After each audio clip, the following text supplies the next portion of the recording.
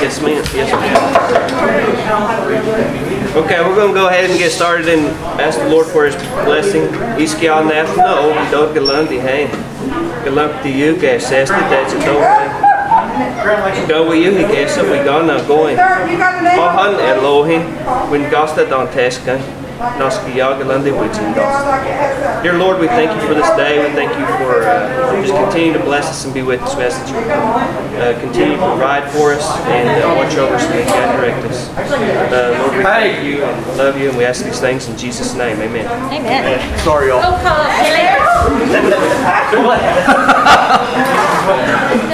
Kaden, that's impressive. Yeah, hey, I knew you spoke Cherokee, but man, that's... Hey, you did one in my Clifton Pettit right there. Hey, yeah, I Denise Taylor. Hi, here. So dear. Face it. No problem. Thank you, dear.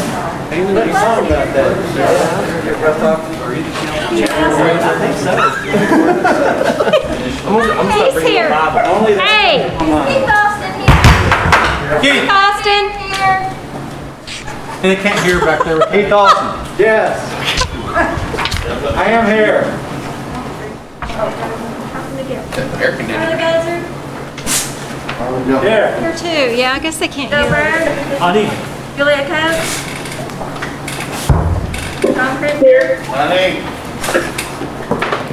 Mike Dobbins. Here. Hayden Duncan. Honey. Rex Jordan. Here. Daryl Legg. Here. Wes Snowfire. Dora Petskowski. Here. Mike Shamrock. Here. Mary Beckershaw. Honey. Theo Smith. Here. Victoria Vesquez. Honey. We have one. Okay. Rex, would you move to approve the minutes from PAC and regular session, please? So moved. Got a motion and a second to approve the minutes from both the June 15th PAC meeting and the June 25th regular session. Chair. All those in favor? We got to get the volume up. All right, I'll put on my cheerleader voice. I don't think that works in here. I can lift that off right now. We want the AC off over here? Gail, can this be turned up just a little bit, this mic? Yeah, Eddie can turn it up.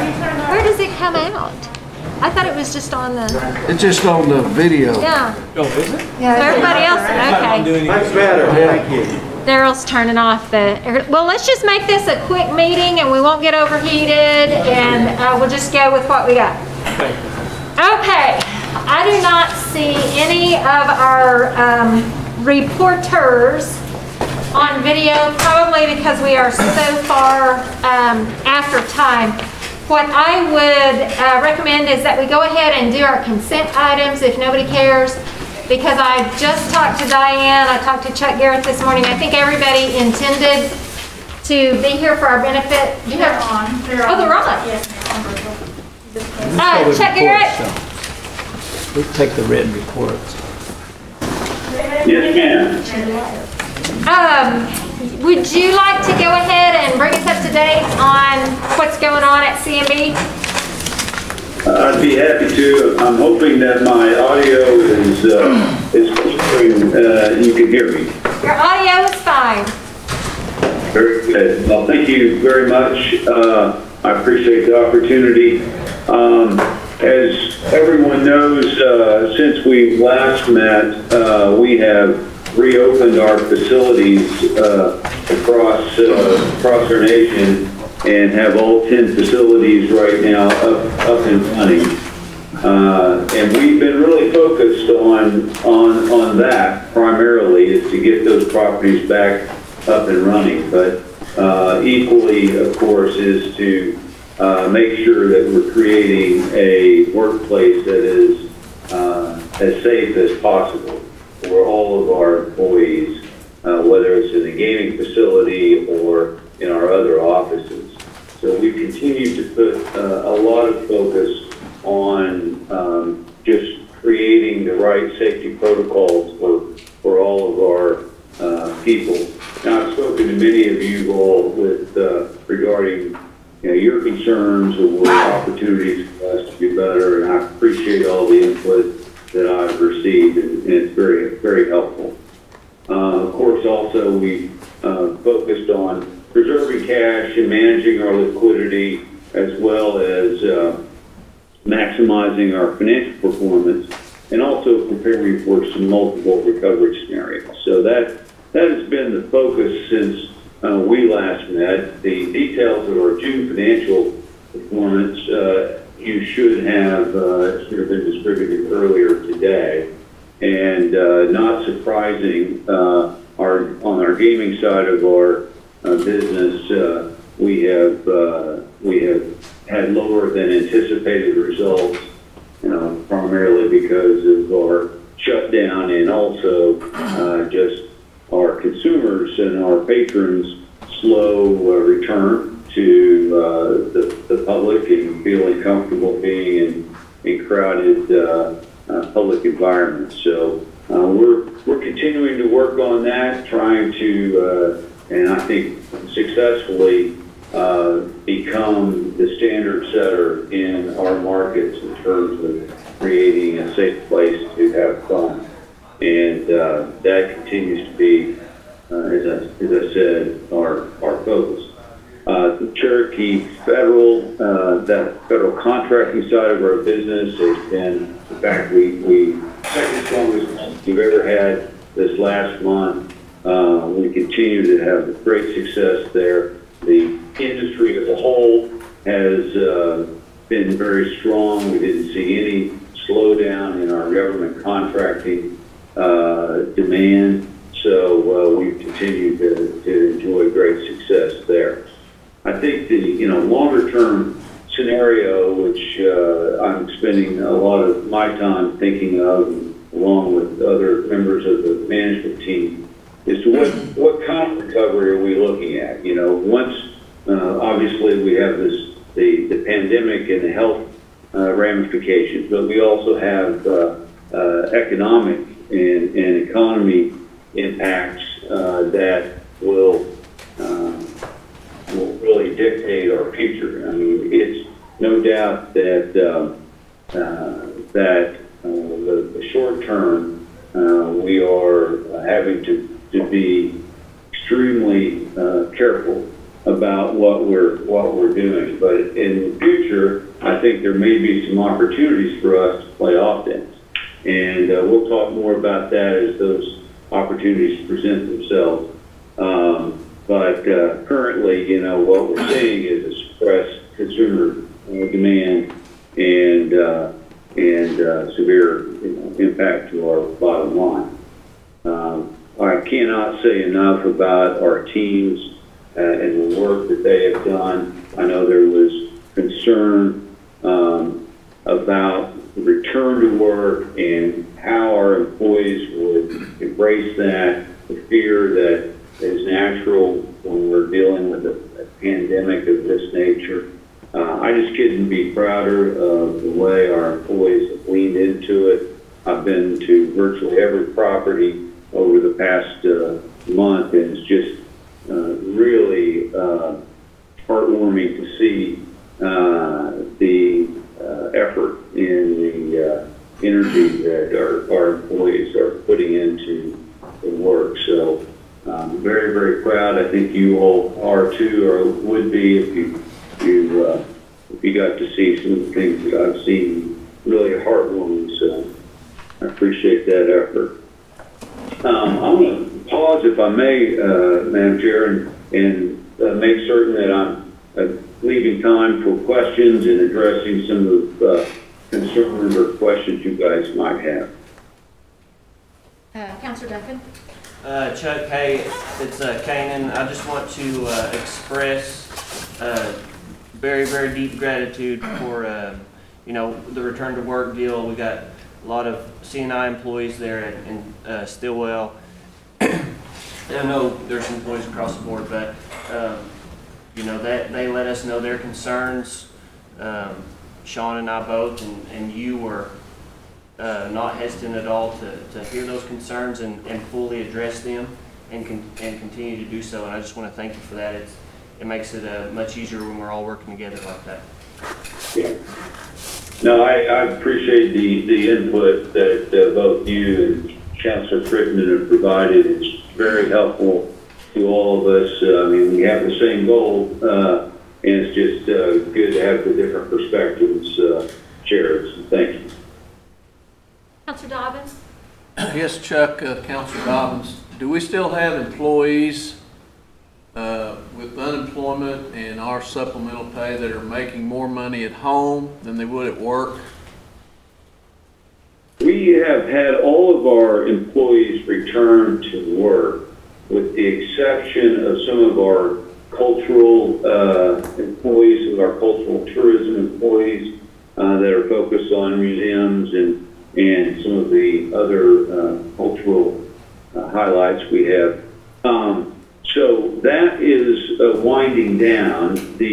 Another move that sort of an exception are those employees that have tip positions.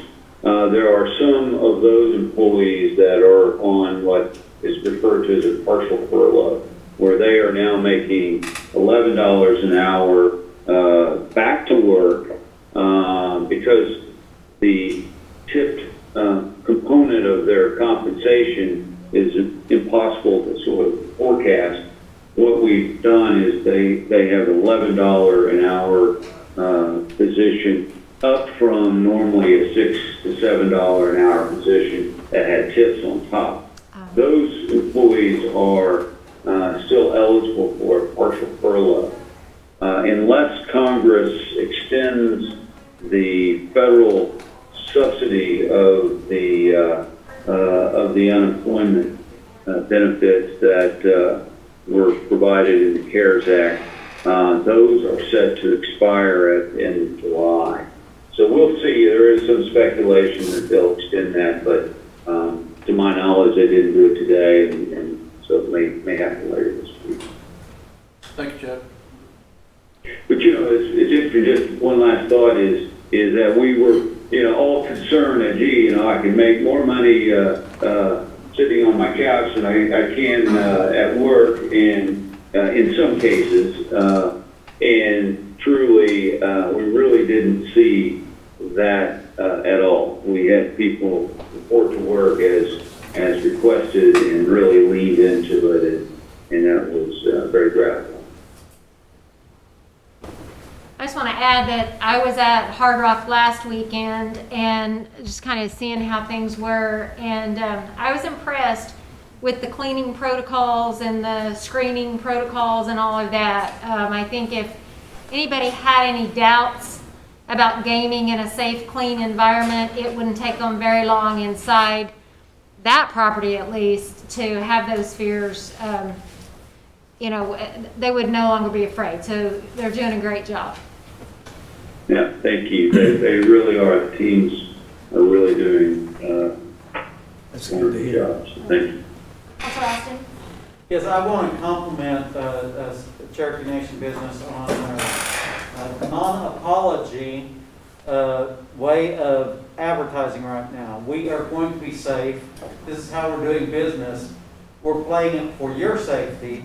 I really appreciate the message you're putting out there. You're leading in the market. And I understand in the short term that can cost some money. In the long time, it's going to save lives, and it's going to make us the leader that we are. Very good. Councilor Shaw? Well, thank you for that. Yes, we, and Chief Hoskin, of course, set the tone, and we have followed suit that it's not a negotiation. We do require masks. We do not allow smoking, and I think in the long run we'll be rewarded for that. Go ahead. Hi Chuck, it's Mary Baker Shaw. I just wanted to ask, what is the status now on Arkansas? Thank you for that. A week ago today, the Arkansas Supreme Court, we had petitioned the Arkansas Supreme Court to reconsider a decision made by a trial court in Pulaski County, which is Little Rock. The Supreme Court did in fact review that holding and overturn the holding.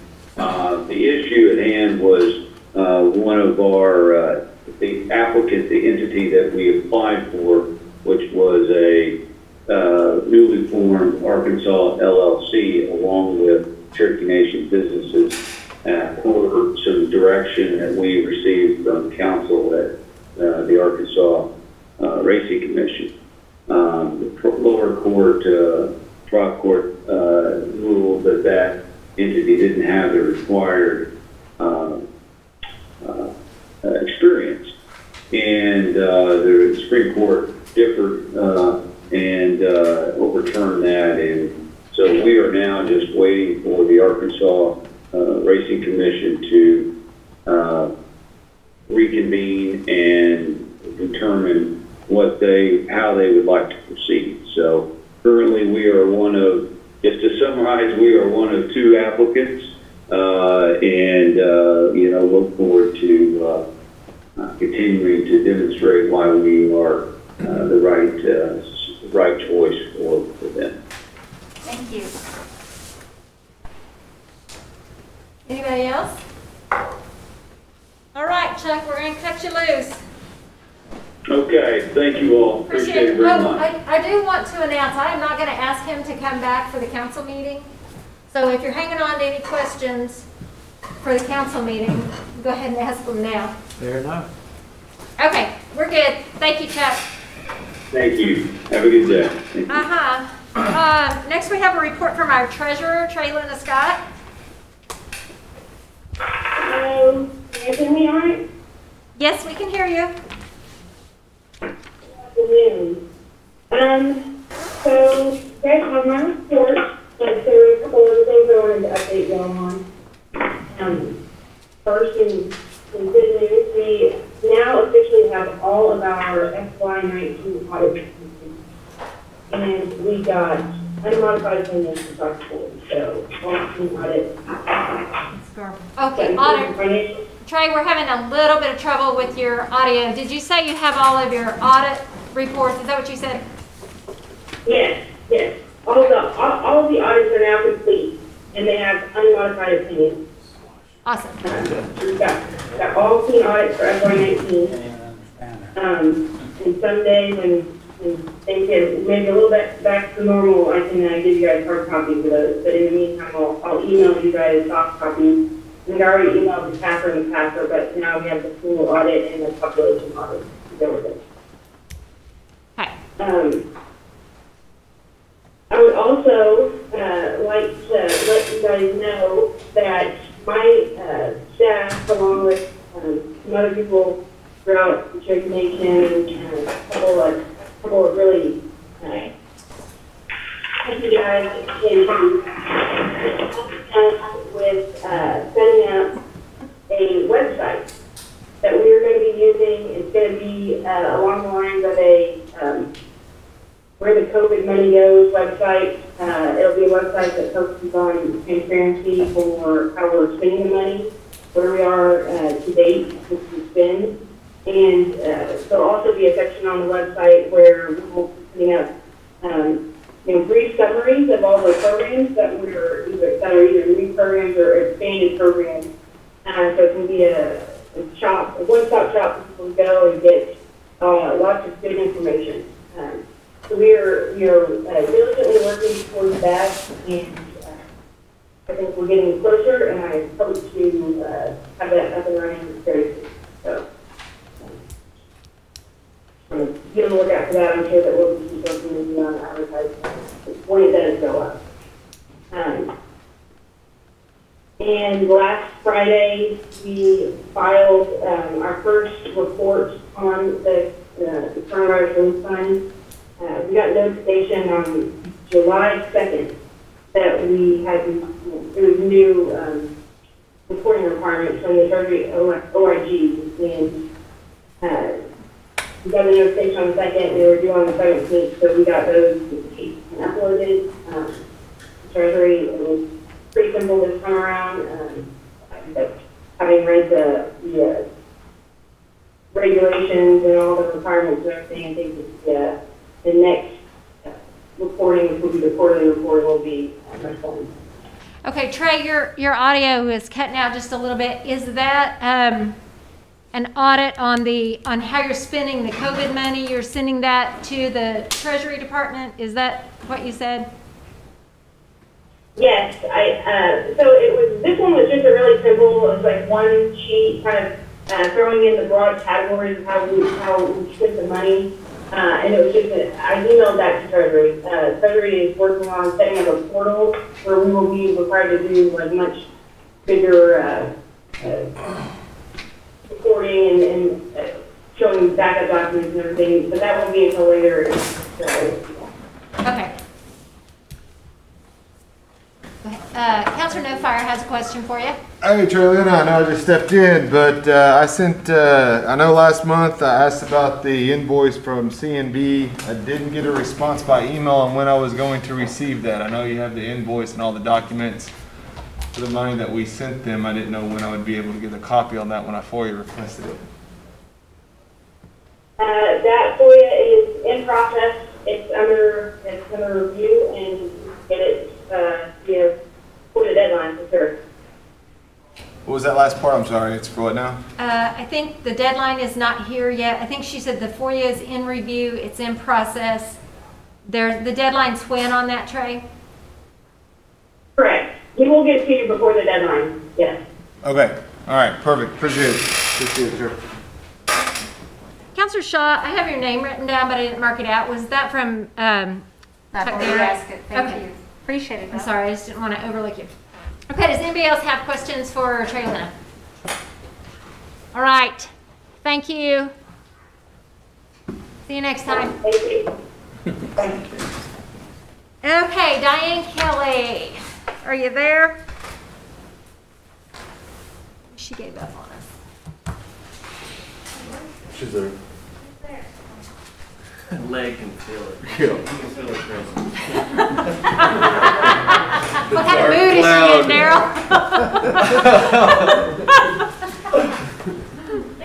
Talk to us, Diane. You probably have to unmute, Miss Kelly. I think you're Well, I'm muted. trying. There you Can are. you hear me now? Yes, we Yeah. can hear you now. You can hear me now. Very good. Gotcha. Can you see me? Yes. Look at you. Okay. All right.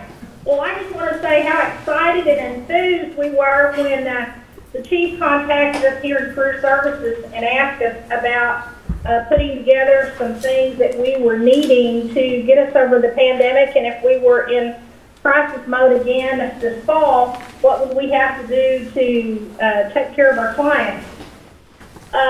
All of our staff that worked away from the office. They worked from home. They worked in the office. Some of us came in different times. We were all working, staying on top of our clients, and we didn't miss a beat. They still got paid. We made sure that as new people were added in TANF, they were paid.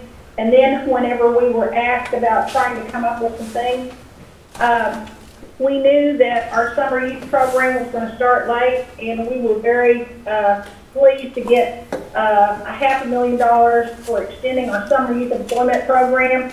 We got $400,000 increase for the tribal training program, which was known as the Day Work program. Another $1 million to our adult work experience. We haven't had adult work experience in quite some time, and we know that there's people that are probably going to dry out their employment. They're not going to be able to find jobs, and this is going to help us to get their foot in the door so that some of these people can at least make a living for their families. And we're also going to be putting about $1 million in tuition assistance for people that are needing fast track training. We worked with 4 of the Career Tech Centers last week. We've got classes already starting in August and September. They'll go up through December. When they finish the programs, then we will be working with them to get jobs. I think you all talked about a technology grant earlier in the education department. We will also have monies available to assist those for distance learning so that anybody that is living in one of our rural areas, we will be working with them if they're in one of our training programs. We're not opening the door for people to come in to get laptops. That's not what we're about. We're about anybody that's already in one of our health training programs or one of our IT programs. and they don't have the capabilities for IT help and assistance, we will be able to work with them. And then we're putting $50,000 into expanding our GED program for distance learning. We're also working on our career readiness program. That was something that was instituted early on, and this will help us to expand some of those services. We're having a lot of phone calls about classroom training. Somebody asked this morning if it was going to impact us. We're already being impacted by summer youth and vocational training. So this is nothing new. This just helps us help that many more people in the 14-county area. And we're adding additional staff to help with some of the load that we have right now. They're just going to work part-time. We've got a grant that we were fortunate enough to get funded. It's through the United States Department of Labor. It's a $3 million grant, and it is for national disaster recovery. It's an application that's going to allow us to work with clients for at least a year. It's a 2-year grant. It's $3 million, and it's to train people on how to combat the COVID. So we'll be able to work with health and some of the other departments on some screening and work with cleanup and various other things. We are vetting that grant tomorrow. Shauna Miles, who has the opioid grant, is kind of heading that up right now. She may be heading it up for the next 2 years, and then again, somebody else may take it. We've got another opioid grant out there, and we were contacted about that from the Department of Labor last week. So we think that we may get that money, and if we do, then she'll shift over there to do that. We've got another grant that's called Employment Recovery. So it's a pre-application for $12 million that we went after, and we have been asked about that by the Department of Labor. Normally, the Department of Labor will not contact you and ask you for additional information, or they won't call you and ask you about various things unless you're kind of in the running. So we feel real good, and we hope that maybe this time next month we can come back and say that we obtained one of those grants. I want to show you a vest, and I hope you can see it. Chuck Smith was over at the Three Rivers Clinic, and Chuck asked me about, can you see this? Mm-hmm. It's a vest, and it's blue, it's royal blue, and it says Cherokee Nation Career Services on it. Chuck said that he would like some sort of identification for the summer youth, the work experience, the day training people that we have there at the hospital and at the clinic here in Tahlequah. Because it's so big, they wanted to have those people identified. We have ordered those vests for all of the workers that we have assigned to the hospital and to the clinic. Then they came back and said, well, what about the other clinics? I wish somebody would drop that up early on, but if that's something that would help identify, we're going to get vests for those other clinics as well. Chuck also wanted everybody to have a collared shirt, and he didn't want sweats or jeans, so for everybody that we're placing up there on work experience, we are going to support a service for them while they're working there at the health facility. And I will have to say, in fairness to our health department, a lot of the workers that we've sent up there in the past have got their foot in the door, and if they showed up for work on time, they showed up every day, and they proved to be a good employee. When they've had positions come open, the health department has been very good about employing our work experience and our day training people. So I just wanted to share that with you, because I don't mind going out on the limb and getting these clothes for the staff, our participants, if it is going to open the door for them to get a job, because that's what we're all about. In the way of economic development, I was hoping Chuck would talk about Tesla, but he didn't.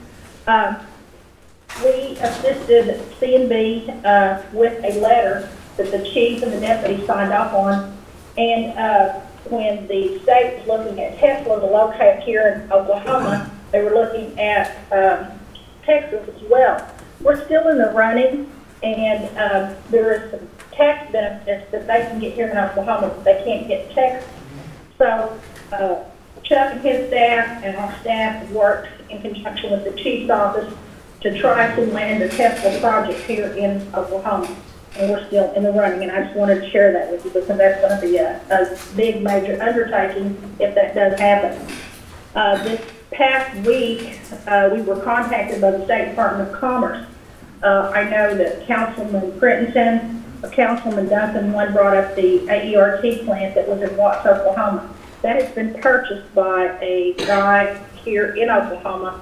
I think maybe he may live on the border of Texas, but there has been some contact made by the State Department of Commerce, and Hunter and I and some others are going up there to meet with the owner of the new company, and he's going to be hiring about 32 people, Kanan and Sean. And as we get more information, I'll share that with you. I don't know exactly when he's going to open up. I don't know when he's going to start recruiting, but he has made contact with us to help with the recruitment. So we hope to get some people some jobs. Another thing is that we were contacted by Bill Langley in Stillwell. There is a customized efficiency trailer company that's looking at Stillwell, and there has been some land that's been looked at to build customized efficiency trailers, mobile homes. Bill contacted us about 3 weeks ago. We have not made connection with the owner, but he is supposed to be coming to town very soon, and we'll let you know about that. George Foreman out at Sallisaw contacted us. Last spring they were going to have the groundbreaking for the new Veterans Center there in Sallisaw. Because of the pandemic that was pushed back. In August, they planned their annual Chamber of Commerce and Economic Development luncheon, and the people that are going to be working on the Veterans Project will be in town. They will be there to present the rendering and all of the things that's going to go on with the Vet Center with the timeline, and this will be sometime in August, and I believe August the 26th, Daryl and EO, and Brian, because you all were there when we were working on this. And then in September, they're hoping to do their groundbreaking for the Vet Center. So these are some new things that have just happened here in the last several weeks. We are going to have a recruitment job fair with the city of Miami. And when we talked to Charlotte Howard, we're looking at regionalism. And we're also looking at Misty Bingham over in Bonita, and then also looking at Donnie over at Grove. We're going to do a virtual regional recruitment fair. It'll start in Miami a week later, a week and a half later we're going to Bonita, a week and a half later we're going to Grove.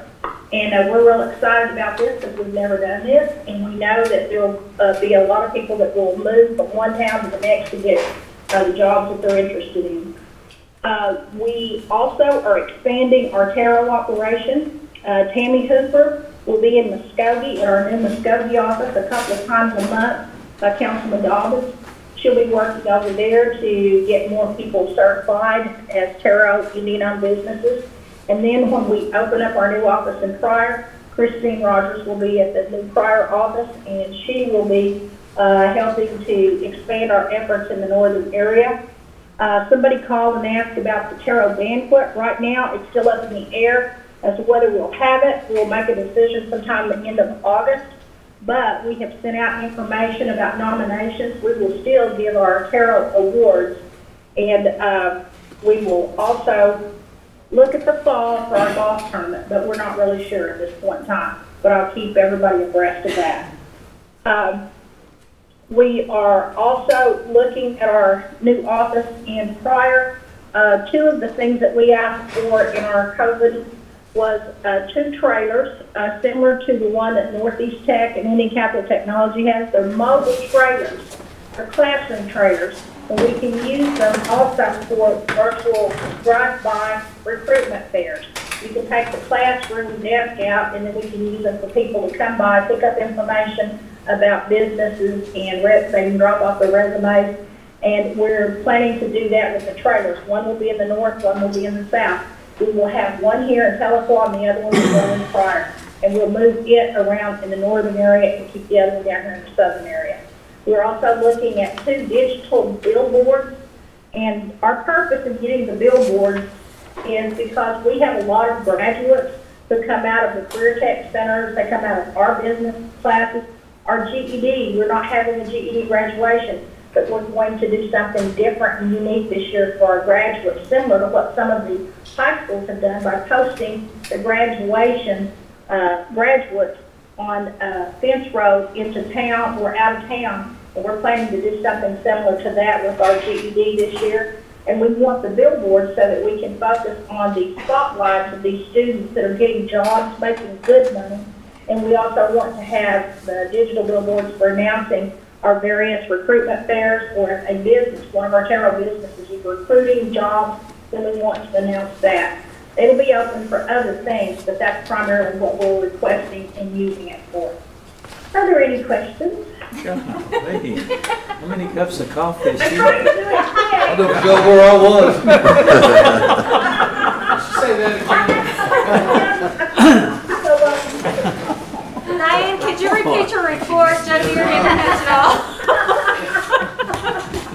I just wanted to make sure that everybody knew that we here. look at the whole 14 counties, not just here in Tahlequah. We go all the way up to Tulsa, Very good. Martinsville, South Coffeyville, Sallisaw. We're doing all kinds of stuff all the time.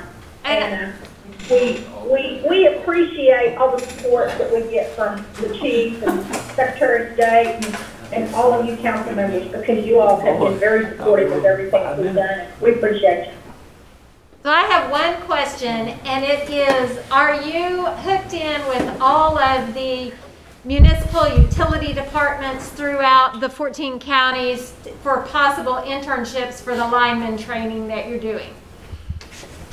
Our instructor is a former Lake Region employee, and yes, that's one of the things that our instructor through Oklahoma State Tech does, is he makes contact with all of the city municipalities as well as GRDA, PSO out of Muskogee, our rural electric companies, to try to get areas for them to do their practicum. When they're in their practicum, that entity is paying them while they're there doing the practicum. We don't pay them. Okay, very good. Yeah. Okay, any questions for Diane? All right, thank you, Diane. Keep up the good work. Thank you. Bye-bye. Okay, I see Anna down there in the corner. Tell me something good. Well, you do have a copy of my report. I bet I can be quicker than Diane was. You have a copy of my report. I'll just let you know that we're staying busy. Small business loans are up. We have about $2.2 million approved so far this year. So the demand for the loans is up over the last couple of years for businesses, and we have given all of the businesses a opportunity to request a deferral of 3 months payments, and those are actually just going to be tacked on to the end of the loan. It's not something that they're going to have to come up with. So other than that, we just finished closing out the taxes, which we talked about in the last meeting, and I'm happy to answer any questions that you might have. We're working on the holiday. It'll be very different this year, but it'll be good. Yep. Okay, anything for Anna? All right. Thank you, Anna. Thank you. Okay, that brings us down to our consent items. On the tarot certifications. Make a motion for they be approved. Second. Motion and a second for the tarot approvals. All those in favor? Aye. Community assistance. Gail is in the room. Okay, there was a new sheet given out. Gail is going to take any additions that you have. So if anybody has any additions that aren't on the sheet, speak now or wait till next month. Yes, Councilor Crittenden. I was just going to make sure Gail did, like Kane's thing we were doing together, they got on there. The Booster Club? Yeah, I know. And they still, yeah, it's on there. Then I had a story about Gail on. No.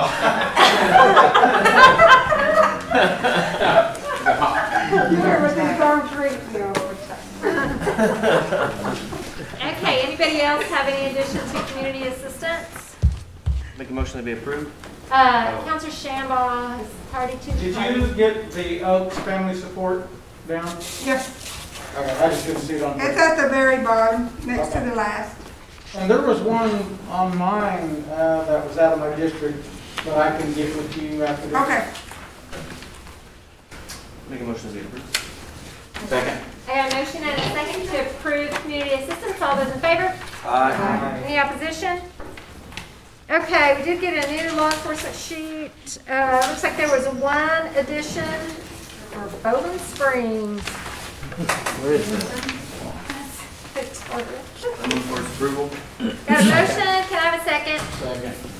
Motion and a second to approve law enforcement. All those in favor? Aye. Any opposition? Okay, the roads, should be a list in the book. There is. I'm sure everybody looked at their stuff. So, Rex, Make a motion to approve. Second. got a motion and a second to approve the roads. All those in favor? Aye. Any opposition? Okay, sports teams. Make a motion to be approved. Second. Motion and a second on the sports teams. All those in favor? Aye. Any opposition? Looks like there were a few new livestock things, Junior. Make a motion to approve. Second. Got a motion and a second on livestock. All those in favor? Aye. Any opposition? Everybody take a look at your special projects just for your own edification, I guess. There's no old business. New business is legislative act. JD? This is an act amending legislative act 15-19 authorizing comprehensive operating budget for fiscal year 2020. While letting the current emergency, I put that in a form of motion. Second. Got a motion and a second. Are there any questions? All those in favor? Aye. Any opposition? By acclamation, please. There we go.